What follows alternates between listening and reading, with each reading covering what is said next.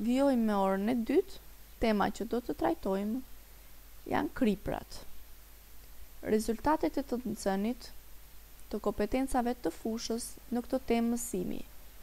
Secili nga ju do të dallojë përbërjen e molekulës së kripërave, të shpjegojë rëndësinë e kripërave në jetën tonë dhe të argumentojë me reaksione formimin e kripërave. Fjalë kyç, acid, bazë, krip.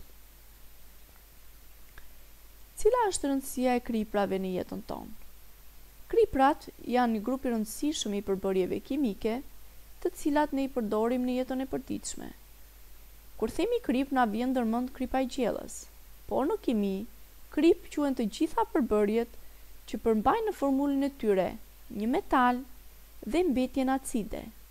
Metali rrjedh nga baza, ndërsa mbetja acide do të vijë nga acidi përkatës.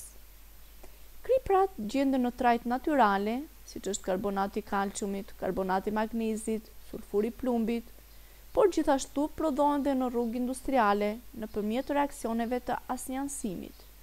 Kështu formohet sulfati i bakrit, fosfati i kalciumit, sulfati i magnezit e shumë kripra të tjera. Lloji i kripës varet nga acidi dhe baza që bashkëveprojnë. Shumë kripra të tretshme mund të përgatiten duke asnjansuar një acid me një tepritës baze të patretshme. Duke qenë e patretshme, teprica e bazës largohet me filtrim. Kripa në gjendje të ngurtë përftohet nëpërmjet procesit të avullimit.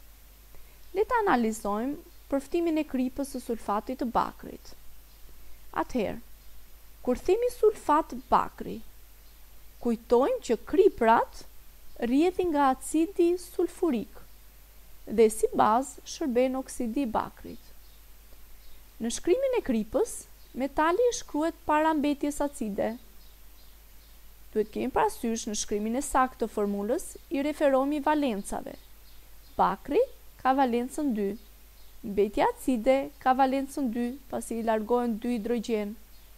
Reaksioni në këtë rast është H2SO4 për acidin sulfurik, CO për oksidin e bakrit, ku valenca e bakrit është 2, valenca e oksigjenit 2, CuSO4 për sulfatin e bakrit, pra tham valenca e bakrit 2 dhe valenca e ionit sulfat 2, pasi rrjedh nga acidi sulfurik, dhe uji, valenca e hidrogjenit 1 dhe valenca e oksigjenit 2.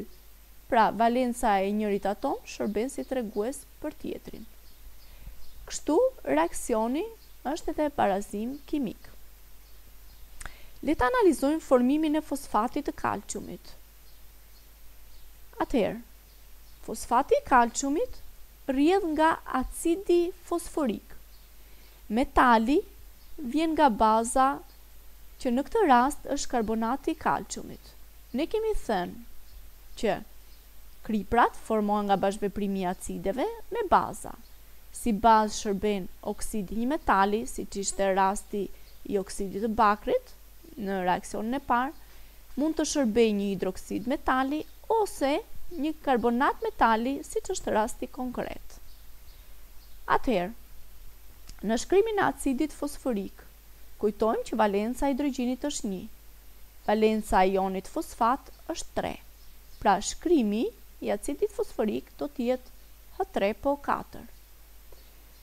Karbonati i kalciumit, pra në të majt vendosi metalin. Në të djathtë ionin poliatomik karbonat. Valenca e kalciumit është 2. Valenca e ionit poliatomik karbonat është 2, pasi rrjedh nga acidi karbonik dhe i largohen 2 hidrogjen. Kështu, duke qenë se kanë valencë të njëjtë, atëherë raporti atomik ndërmjet kalciumit dhe karbonatit do të jetë 1:1. Në shkrimin e formulës së fosfatit të kalciumit, tham valenca e kalciumit është 2, valenca e ionit fosfat është 3, atëherë valenca e njërit shërben si tregues për tjetrin. Kështu do të kemi Ca3 po 4 2 herë. Tek dioksidi i karbonit, valenca e karbonit është 4 dhe valenca e oksigjenit është 2. Do të thoni ju, formula duhet të ishte C2O4. Në fakt, bëhet thjeshtimi dhe raporti më i thjesht do të jetë CO2 pasi pjestojmë me 2 të dy atomet. Dhe tek molekula e ujit, pra e sqaruam më lart që kemi një valencën e hidrogjenit dhe 2 valencën e oksigjenit. Le ta kthejmë në barazim kimik. Atëherë, nisim nga kalciumi. Si produkt, kalciumi del me 3 atome, ndërkohë që si substancë nistore është një atomik të karbonati kalciumit. Atëherë, për këtë arsye vendosim 3 përpara karbonatit të kalciumit për të barazuar atomet e kalciumit si në të majt dhe në të djathtë të reaksionit kimik. Duke vendosur koeficientin 3, ne kemi ndryshuar atomet e karbonit. Në këtë mënyrë vendosim koeficientin 3 në të djathtë përpara molekulës së dioksidit të karbonit për të barazuar kështu karbonët. Vazhdojmë me fosforin. Fosfori është 2 atomik në të djathtë, ndërkohë që në të majt është 1 atomik. Atëherë, vendosim koeficientin 2 përpara acidit fosforik dhe në këtë mënyrë barazojmë fosforët.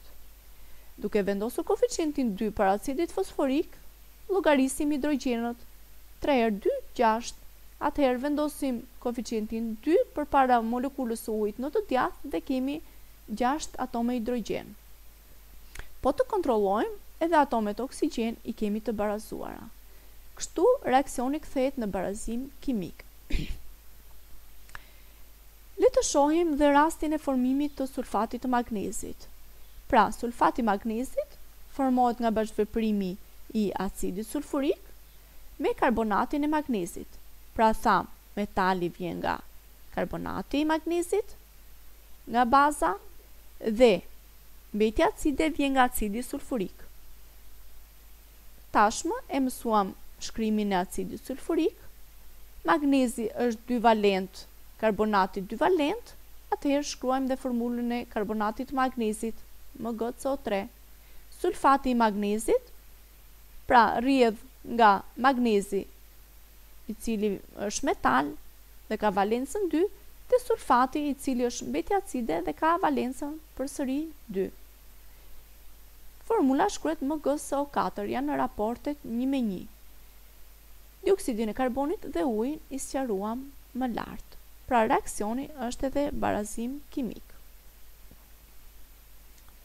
Si detyrë, do të punoni në libër ushtrimet në faqen 91, ndërsa mësueses do t'i sillni vetëm ushtrimin 9 dhe 10. Fletore pune, do të punoni faqen 55. Ju uroj punë të mbarë. Mësuesja po pret.